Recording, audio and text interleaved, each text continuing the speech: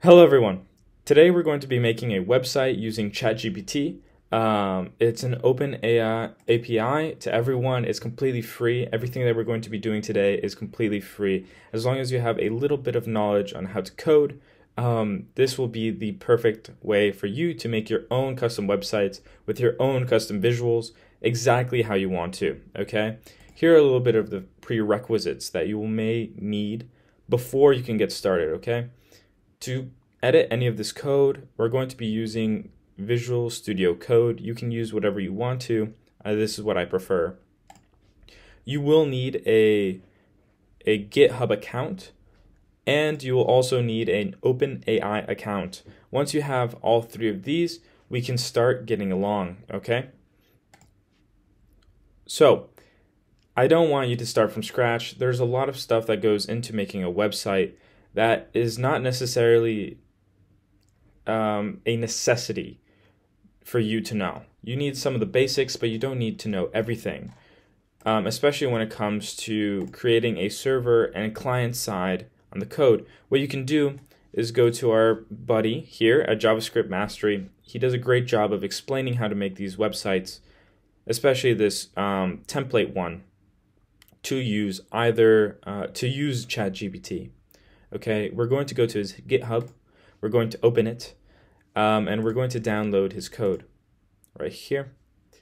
Next thing we're going to do is we're going to go to Start Bootstrap. They have a bunch of great templates when it comes to making websites. And what we're going to do is find one that we find interesting and appealing, and knowing that we can change the assets, the backgrounds, knowing which ones we would like to use, okay? So agency, portfolio, all of these ones are great. I'm going to use this one because I use my website with it. I created my website using it, so I'm going to download those two things, okay? Now that we've gone through all of this, we're going to actually start coding, okay? And we have these two very important files, okay? The Start Bootstrap file, and we also have this OpenAI Codex main file, okay? I'm just going to open these two things up, and you're going to find that we have a lot of files that are very similar once you start opening them up, okay? This has an index.html. Inside of it, it has a script.js, a style.css, and it has assets. Within our client section, which is going to be what we show the final person, we have our assets right here, like we do as well in the Start Bootstrap. We have the index.html as we do here, and we also have the script.js and the style CSS. So a little bit of background on making a website. The index.html is essentially going to be the skeleton on which your website is going to be built on. It's going to have all the content. It's going to pull from assets, so from the images that you create or that you allow this index to pull from. It's also going to have the script.js, which is how the end client is going to interact with your website. And then the style.css is what codifies and demands certain parts of your index.html to look like. So it's essentially just for style, right? So what we're going to do is we're going to open the style.css's. We're going to open them both up. This one is a lot better. This one,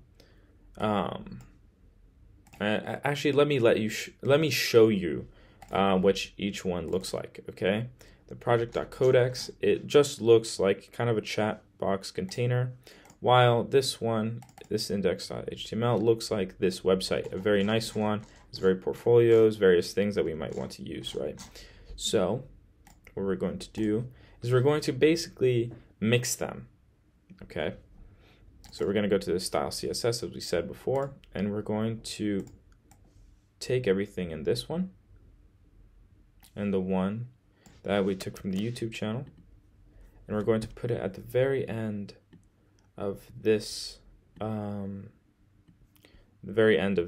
here. Just going to copy and paste it, save it. This might not look like a lot now, but just understand that we put that to the very end. And then what we're going to do is we're going to open up our index main, open with Visual Studio Code, and we're going to do the same thing here with the other one. Open.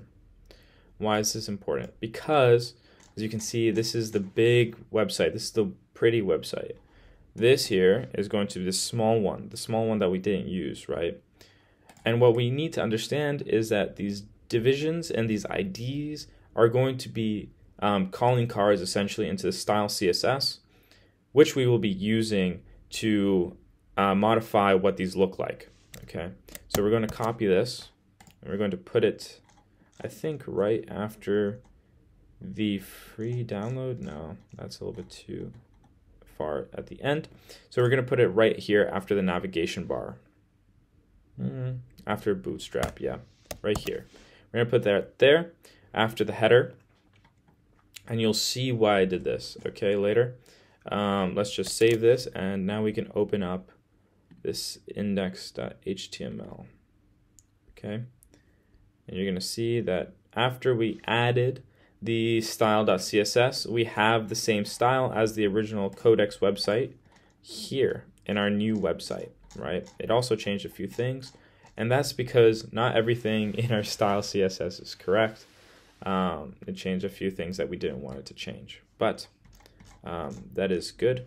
The other thing that we're going to realize is that our asset here, our little sending message, our sending image, no longer exists in the Start Bootstrap, and that is because we did not add the assets from one project to the other. So we already have this one. We can get rid of it. We want to make sure that we put all the assets into the project OpenAI Codex file, because this is the one that has the server, which we will be using later on. So let's move this index to trash, and let us also move this style.css to trash. And what we're going to do is we're going to move this CSS file into the client, also move this index.js into the client, and lastly, we're going to take, ooh, my bad, I'm not going to do that. We're going to take these images here and put these into assets, just to make sure, we're going to replace that, just to make sure that all assets we have in this OpenAI project are reachable by the index.html. Lastly, we have the script.js, okay? The script.js, why is it important? It's very important because of one thing and one thing alone. It is how you're going to interact, how you're going to send and receive the messages from OpenAI on the website. Okay, so as you can see, this is Project AI one, and this one is from this document listener. So what we're going to do is we're just going to copy all of this, as we have been doing this whole time, and putting it right here at the very end of the other one. Command V, perfect. Now that we've done that, we're going to be creating a new folder called JS. We're going to put that in the client. Then we're going to put the script.js inside the JS.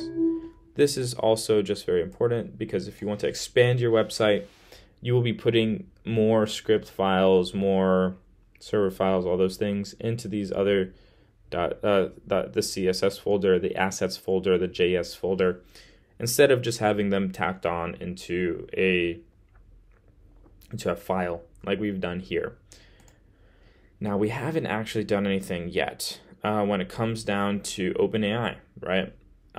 But first, let's marvel at what we've done with this index.html, and we will see that nothing. We've done absolutely nothing. Why is it like this?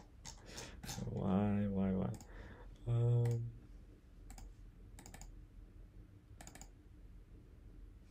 What? Hold up. Let's look at our CSS file.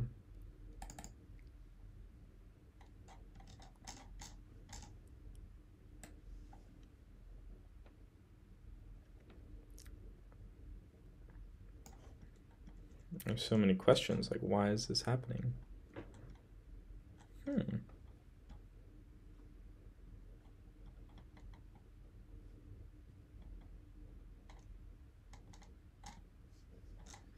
I have no clue.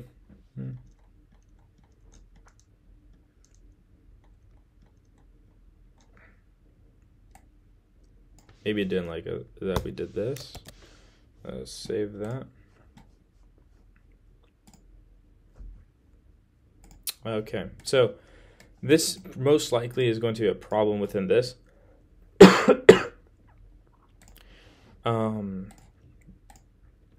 Within the index.html.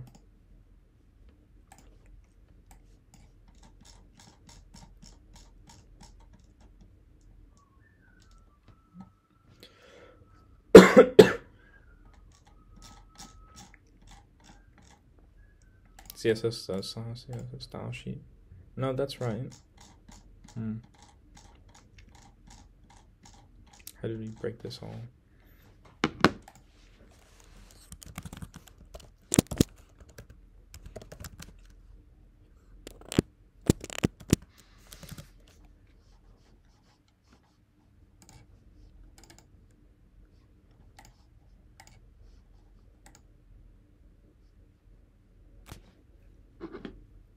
Okay, so the reason why this all happened is because this index.html is not in the client folder, which you're probably yelling at me for. But yes, that is the most important part. Now we have it in here, and we can use it and we can change it. But this is the important part. We have that now. The next thing that we're going to do is we're going to open up, not the client, but where is it? No, I don't want the open folder. Okay, we're gonna open desktop, open up project.main. We're gonna open this one, okay? Oh, I don't want this, okay. The most important thing here is that here in gitignore, we're going to have the .environment file, and we're going to make sure that the node modules are also going to be ignored. This is important later because we don't want to be adding these files into our repository when we later send this into the repository, okay? But we're going to go here into server, and we're going to create a new file called .env, okay? And what we're going to do is create an OpenAI key, okay? Underscore API key, okay? And this is going to equal our OpenAI key, which we will be getting from our account here in OpenAI. So when you open this, go to OpenAI, log in, they're going to give you a key, okay? You're going to find that key, and you're going to copy and paste that right into this .environment file. Once you're able to create that environment file, make sure you save it. And from there, what you're going to do is you're going to go back to this video that I showed you, and essentially follow everything that has to do with the connecting client and server, and then you're going to go into deployment. I would love to show you this, but JavaScript Mastery does it better than me. All I want to show you was that you can do this with whatever website you want, changing it any way you'd like. So if that helped you in any way, hopefully you have a great day and better understand how to code a website. So have a great one. Bye.